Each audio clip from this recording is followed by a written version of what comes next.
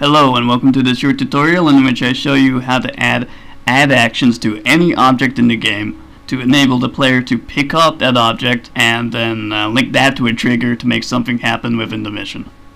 So this is my character here. He is a UAV operator. This is so we can get some cool camera angles when we start making things happen within the mission and we can see what's going on. He is independent and I've made him so that he is friendly to both the US forces and the Russian forces. That way we're not going to get shot by anyone and we can just be a spectator. So over here, just for an example, I've placed a object shed, small shed, and I've added the add action which enables us to pick it up, in which I've written variable name for the object is shed, and the add action is this add action in square brackets steal small shed. This is what the add action is going to say, and you can change that to anything like pick up shed, pick up whatever. I'm going to change it to smash small shed because we're going to get rid of it.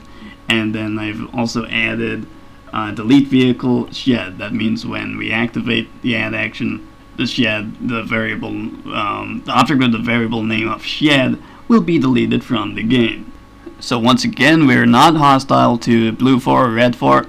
And we're a drone operator. We'll be using this drone. And if we zoom out and look over here, I've set up a small blue 4 installation, military installation with some units scattered around.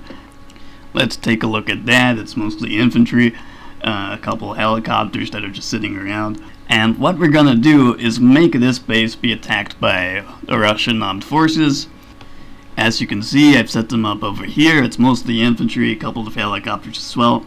They all simply have a move waypoint that takes them straight into the blue 4 base, effectively making them take it over and attack it. Now how this is going to work is via a trigger. Basically when we pick up said object, which is Putin's hard drive disk, that will set off a trigger. The trigger will activate all of these units' AIs, and I've given them all variable names starting with A through till something like G. There's quite a lot of them. And when I say giving them all variable names, it's only the squad leader that controls the squad, so it's only the squad leader that really matters.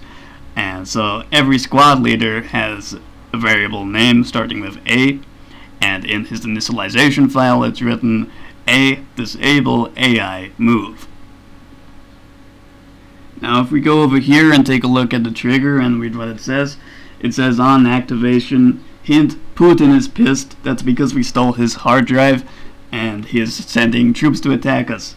So on activation as well, it's A enable AI move all the way through to every unit, every squad leader, and vehicle driver slash helicopter pilot that we've given that to.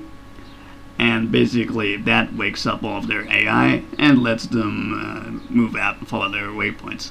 And so specifically with vehicles, if you want to have vehicles do the same thing, you can't just have it so their squad leader has their AI disabled, because the vehicle driver will still move out. And what will actually happen is the squad will try and mount up into the vehicle. If the squad leader is mounted up into the vehicle, he'll tell the vehicle, go to your waypoint, and the vehicle driver will follow regardless. So what you also need to do with vehicles in particular, this is with both helicopters and ground vehicles, is take the driver or pilot and also disable their AI in the same way that we did before. So it's, for example, H disable AI move, and on this one, the Ural, it's I disable AI move. And you really want to make sure that you do that if you have a vehicle linked to the squad that you want to use this activation method for. Otherwise they will just mount up in the truck and the truck will drive them. And the same thing goes for air vehicles and helicopters. So if we zoom into the helicopter, select the pilot and make sure that his AI is disabled in the same manner that we've been doing. So H2 for helicopter 2, H2 disable AI move, and do this for all of them.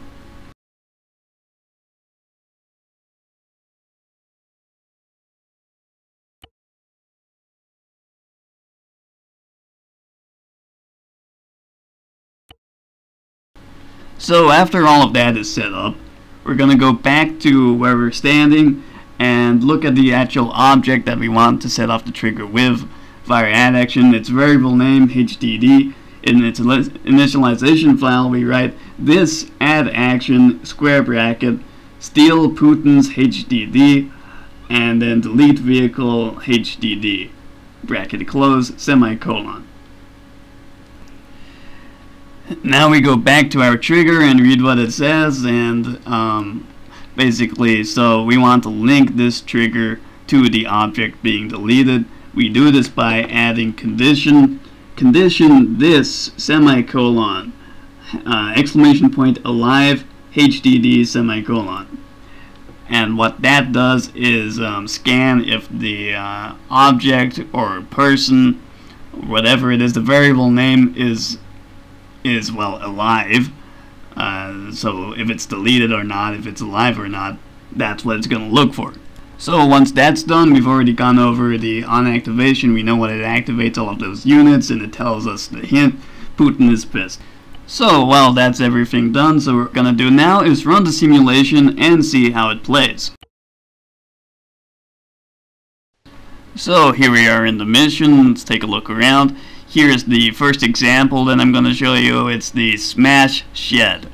And we're going to mouse wheel smash shed. And that deletes the shed, the same way that it's going to do with the HDD.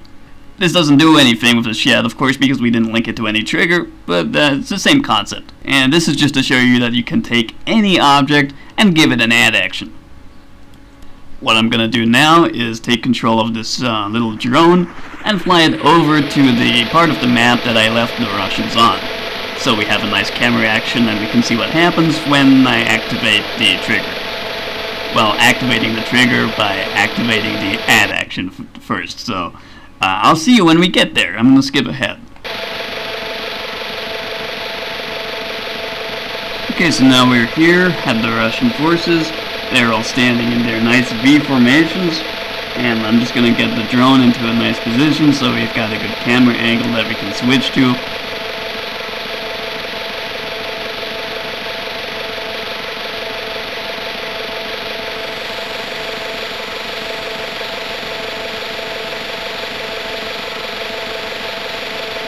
Everything seems to be working because none of them are moving, none of them have left. They're all waiting for their AI to be enabled, or their squad leader's AI to be enabled, as well as the vehicle's driver AI.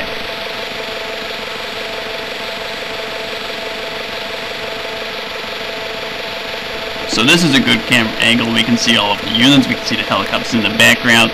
So we're going to leave the drone hovering here and go back to our dude.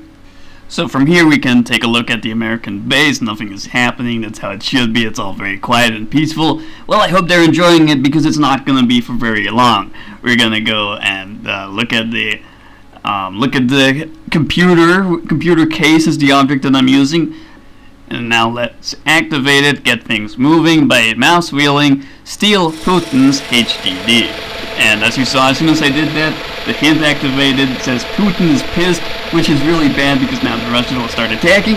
And I reset my camera angle, but if we find the Russians, let's see, where are they? And we see they're all moving and following their waypoints now, which is exactly what we wanted. It's exactly as the mission should be doing.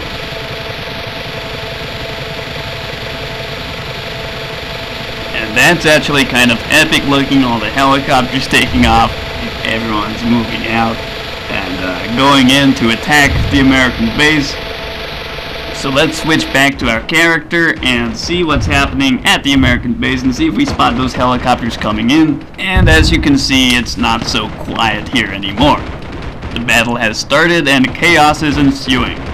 And that's all because we stole Putin's hard drive disk. Sorry, guys.